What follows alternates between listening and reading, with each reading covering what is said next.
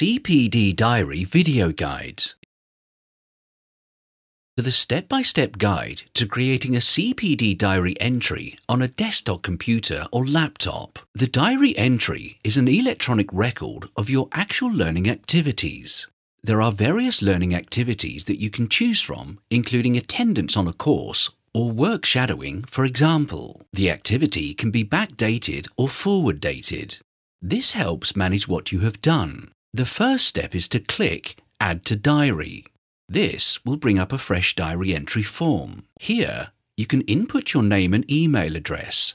Your email address is important as this forms part of the security check to enable and file your entries.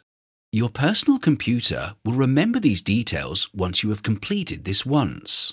Select from the available options for your governing or registered body. The diary entry form is intuitive, so depending on the governing or registered body you select, the form will change to meet the required fields of that specific body. Selecting non-registered or listed will bring up the options available to support generic professionals. The next step is to select how the learning activity was arranged. This may have been arranged by yourself in your own time or as part of mandatory training arranged within your workspace. Select the best description of how your learning was arranged. Next, select the learning activity type. There are numerous options to choose from. Scroll through the list whereby all possible learning activities are included.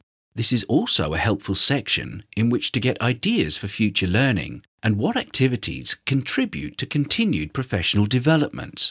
Select the learning type which best suits your activity. Inputting a relevant title in the next text box will ensure that you can recall immediately the learning activity and later include or exclude this entry in your electronic portfolio. The next step is to select a date. Dates can be retrospective and future planned. Should you input a future date, the system will offer you an opportunity to add this to your calendar. This will also serve as a diarized reminder of upcoming training. You can input the number of hours undertaken on the activity. For example, you attend a full day's training, 5 till 9. Allowing for lunch, you have likely spent 7 hours within the learning activity. You can document any number of hours learning, including part hours. As stated, the diary entry form is reactive to the governing body selected. Therefore, further text boxes change depending on the selection or not. Each of the text boxes going forward will ask you to input how, for example, the learning activity benefited you as an individual. Following this, there is an opportunity to select the relevant key skills and standards you have met within this activity and to select and map your activity against skill-specific frameworks. Should you have undertaken online learning or utilized the internet within your learning, you can input a website address relevant to the learning activity. This is particularly useful for future review of your development, whereby you would be able to recall the websites visited and learning undertaken and review the material.